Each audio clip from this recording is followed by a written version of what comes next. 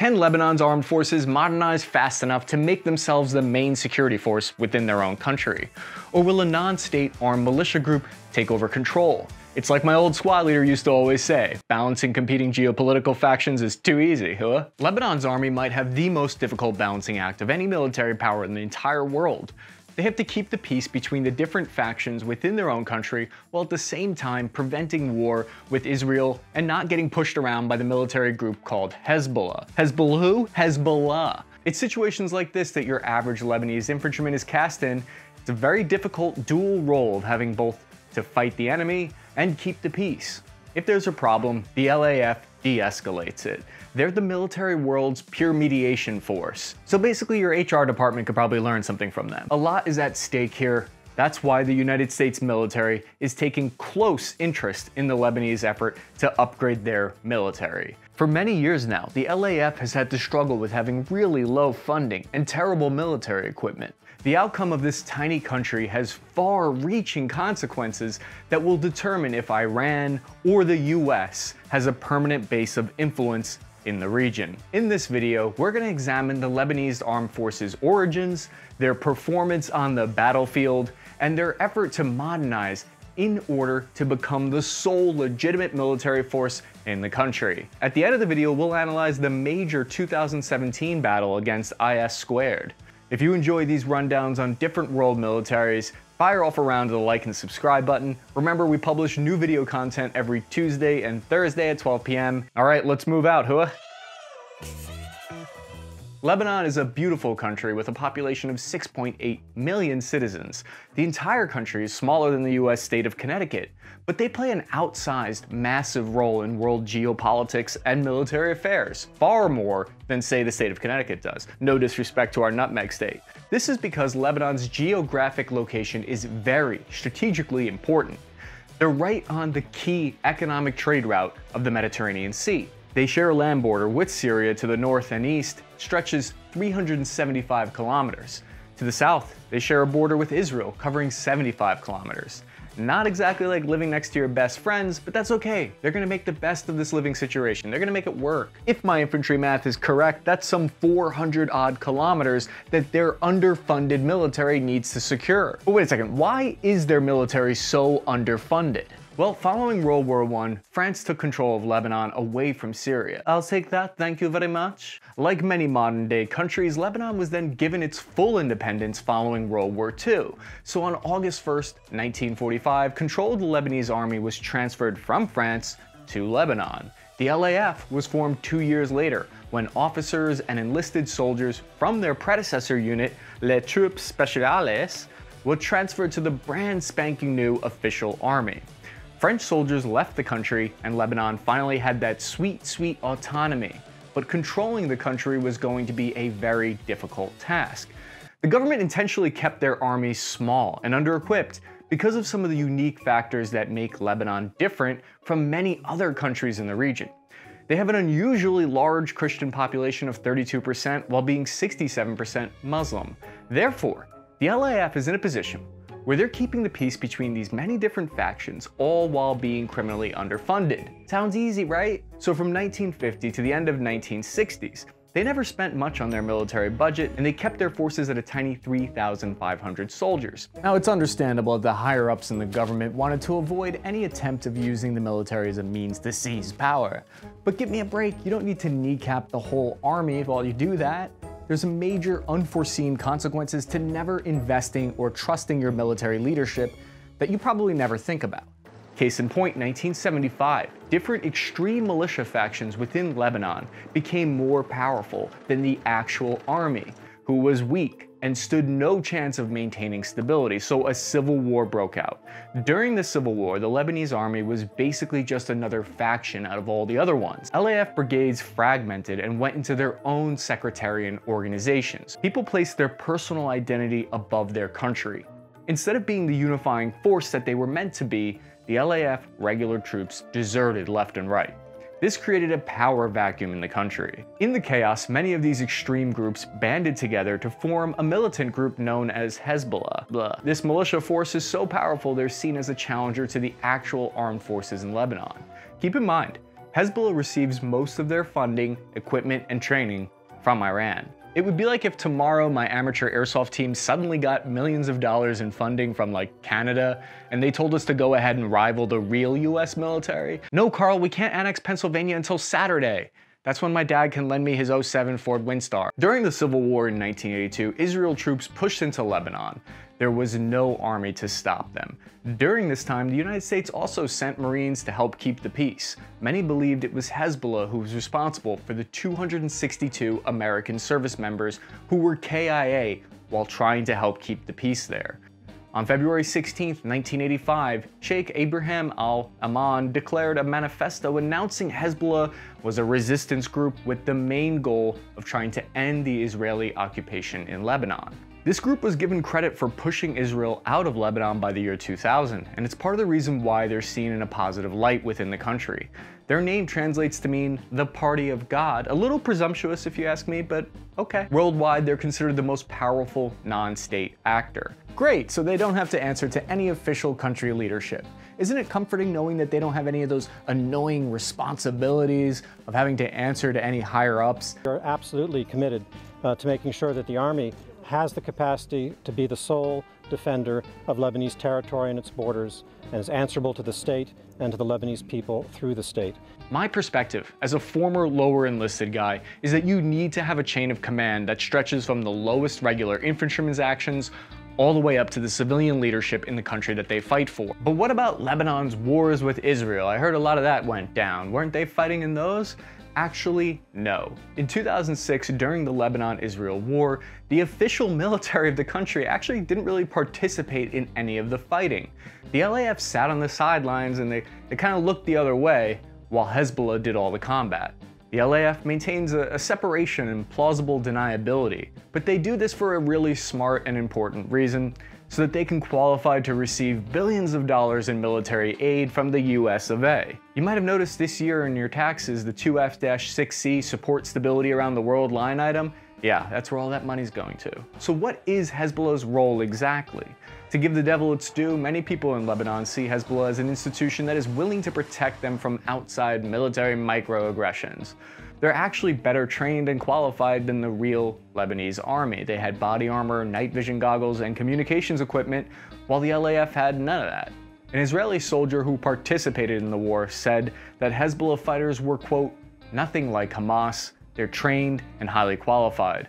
All of us were kind of surprised, end quote. So why doesn't the LAF step in and just get rid of the unofficial poser army called Hezbollah and make the LAF the only military force in the country?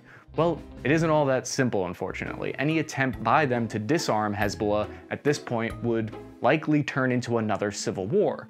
These organizations have a delicate balance with each other. They mostly play coy with one another, choosing to acknowledge the other's right to exist, while at the same time pretending the other doesn't exist and publicly claiming to never cooperate. It's the military version of the silent treatment. In just a minute, we're going to talk about their performance on the battlefield, but we need to put all this into perspective first. So you gotta remember, Hezbollah has around 50,000 total troops, while Lebanon has around 84,000. Hezbollah is also seen by many as a group, but are seen by others as a resistance group. And if you ever wanna liven up a party real quick, you know, one of those boring ones, I have the perfect tip for you. All you gotta do is bring up your personal opinions on the matter. It's why I have no friends. According to the UN Security Council Resolution 1701, Lebanon is required to keep 15,000 of their soldiers stationed in the south of the country so as to help prevent another war from breaking out there. The Lebanese army does an excellent job at this by all accounts. But this is a major resource drain on their military, so they have to rely in part on Hezbollah's forces.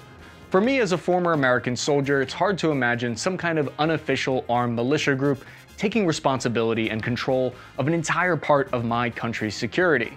We would never allow something outrageous like that to happen right here under any circumstances. That would be absolutely absurd. That kind of thing only happens halfway around the world. So what about the Lebanese army? How are they seen by the public? And did the outcome of the recent major battles potentially change that perception? The modern LAF is incredibly successful as a unifying force in the country today. They are widely trusted by different factions because they fill their ranks with both Muslim and Christians working towards a common goal. They focus on integrating these units with all of the different factions working side by side. They are like the Goose Fabra, they are the Kumbaya, they are the tape on the back of your coexist bumper sticker on your Prius. This is something that I think that the group Hezbollah could never do. But nevertheless, the limitations of the LAF's combat performance were on full display in 2007 when they faced off against an extreme insurgent group called Fatah al-Islam. It was a difficult 3-month-long battle where they had no night vision goggles, no body armor, no rifle scopes. They almost ran out of ammo in the middle of the battle. On the other hand, the enemy was well equipped and trained. The LAF 5th Infantry Brigade lost 160 soldiers before taking out 220 enemy and ultimately winning the battle. After that fight, the US military made a move. They basically did a military version of the show Shark Tank and chose to invest $1.5 billion of funding into the LAF, hoping it would help them stand up to Hezbollah, and hopefully it would prove that they could be the predominant military force and a beacon of stability in the country. What we're doing today is really receiving an entire ship full of equipment that will help the Lebanese fight the fight against extremists and defend the borders of the country. In 2011, the LAF would be tested again. This time it was by IS-squared insurgent fighters who were spilling over from the civil war in Syria into Lebanon. The enemy had taken over some land and towns on their northeastern border. It was looking real bad. This was a huge make it or break it moment for the Lebanese army, and they kind of dropped the ball at first. Hezbollah acted first without hesitation before the Lebanese army did. They jumped into action and started taking out the IS-squared fighters. The LAF had 3 years to plan and execute an assault, but they sat it out instead. From a high-level officer leadership type perspective, this is the main challenge facing Lebanon's army, the burden of responsibility. They were paralyzed by not wanting to take any action that could drag the entire country into a bigger war with Syria, but at the same time, not acting makes them look weak. It's a classic catch-22. Finally, in August 2017, the Lebanese army launched a major offensive, codenamed Dawn of the Druze, against 600 enemy fighters. The battle happened in the mountainous northeastern border with Syria. The LAF targeted enemy locations near the town of Ras Balik with a full spectrum of combined operations, a full battle plan. Lebanon's special forces were used in combination with armored M113 troop transport vehicles and close air support. Pilots fired over 1,000 guided Hellfire missiles. This time they had a 90% hit rate. During the course of this 10-day offensive, the LAF destroyed 35 enemy militants and took back the town. The success of this battle meant the withdrawal of the enemy forces that were spilling over from the Syrian civil war into their land. It was undeniably a victory by Lebanon's legitimate national security forces. The LAF's solo campaign was so successful that elements close to Hezbollah sought to actively take credit retroactively for the LAF's success, said Iram Negrizin. There's Hezbollah acting like that guy who sticks his name on the project after all the work is done and you're ready to hand it in. Now, it's important to note there are many people out there who are more pessimistic about the Lebanese army than I am. Their point of view is that the forces have either been infiltrated by Hezbollah completely or that they cooperate with them in an unofficial capacity far more than they let on. There is no coordination, not with Hezbollah or the Syrian army, said Lebanese Army General Ali Kanso. But it's undeniable that the LAF's Dawn of the Druze campaign has had some far-reaching positive consequences for the military because it helps to permanently expand their role on the border with Syria. In order for Lebanon's army to disarm Hezbollah, they would need to far outpower them. So how does the Lebanese army equipment stack up against Hezbollah's? Since 2007, the Lebanese army upgraded from their old AK-47s to now they use the Americans' M4 rifle as their primary weapon for their frontline infantry and special forces units.